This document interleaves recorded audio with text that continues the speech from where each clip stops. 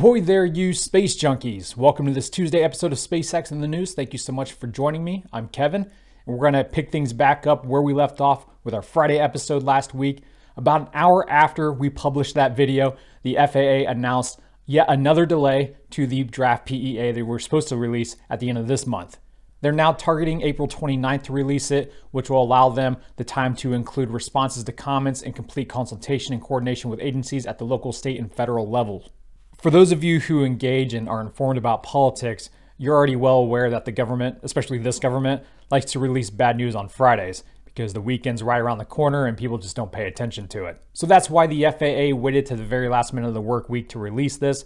But we're talking about it now because it's important. Elon did say that they are targeting May for the first orbital launch attempt for Starship Super Heavy, probably ship 24/7 if it was my guess. But this delay by another month may end up pushing that more realistically toward June, maybe July. It's too early to say at this moment. But that doesn't mean things aren't getting done down there in Starbase, Texas. RGV aerial photography snapped this pic of Booster 4 being lifted off the orbital launch table and placed onto a separate mount. But at this time, it's still down there at the launch site. Take note of the arrangement of the aero covers for the COPVs because we're going to talk about Booster 7 right now. Booster 7, which is now expected to be the first stage to push Starship to orbit, was moved out of the high bay during the making of our Friday episode. I did manage to sneak a little snippet in there of that. But just so you're aware, it was moved right back into the high bay. SpaceX has done this kind of thing before, but it made me laugh because it was kind of in sync with the Friday announcement of the FAA's delay of their draft PEA. So it was almost as if SpaceX moved it out because we're going to test it, and then the FAA was like, no, we're delaying this another month. Okay, we'll move it back in. I'm not saying that's what happened, but it just kind of made me laugh thinking about it. So in regard to the COPVs, these photos are provided by Starship Gazer. You can now see the obvious changes made with this newer generation Starship booster. They're all lined up on the left-hand side there in a more aerodynamic fashion. So just one of, I guess you could say, minor improvements made to the ship. There have been several. And trust me, there will be a lot more by the time we actually land people on Mars.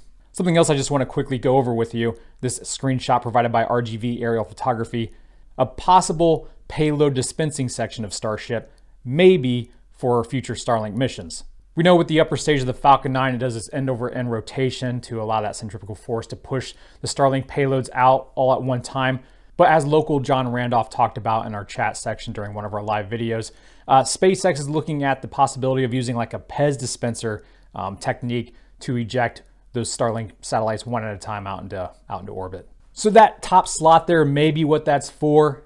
The door below it may be a way for them to load those Starlink satellites onto the rocket.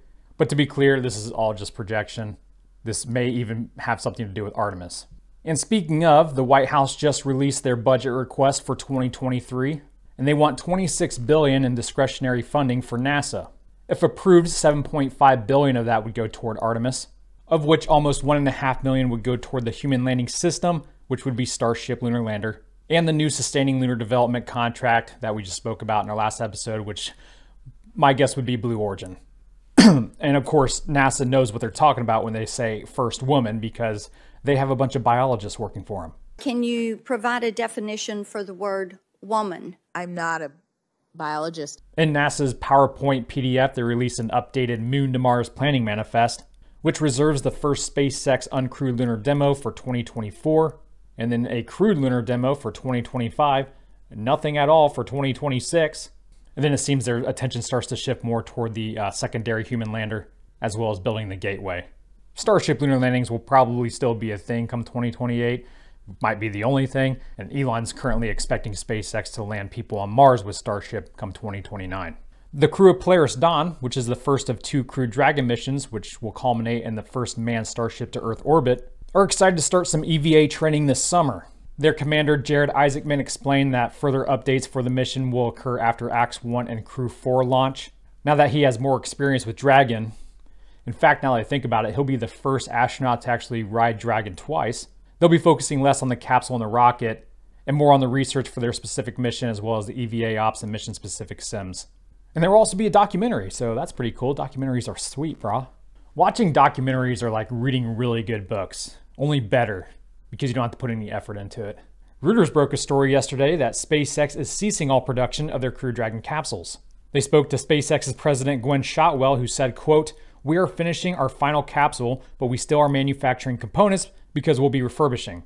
And she added that the company would retain the capability to build more capsules if need arises in the future, but contended that, quote, "fleet management is key." And former SpaceX executive Garrett Reisman said, quote, "The goal is to get more and more like aircraft operations, where you can take the vehicle after it lands, fill it back up with gas and oxygen, and go again very rapidly." Starship, if it achieves its design objectives, would be able to affordably replace everything that Falcon 9, Falcon Heavy, and Dragon can do.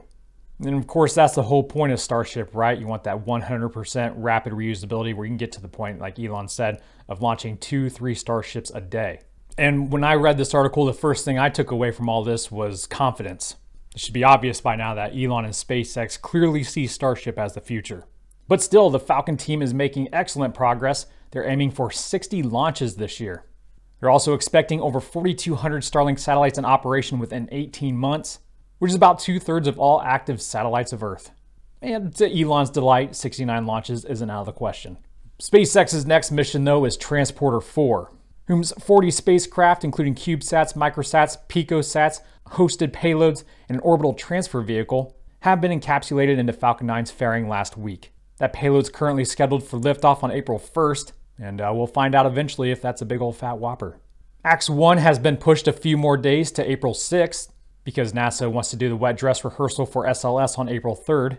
But check out the busy launch cadence for next month. At this time, we're looking at least 6 Falcon launches, 2 of them crewed and 1 of them out of Vandenberg.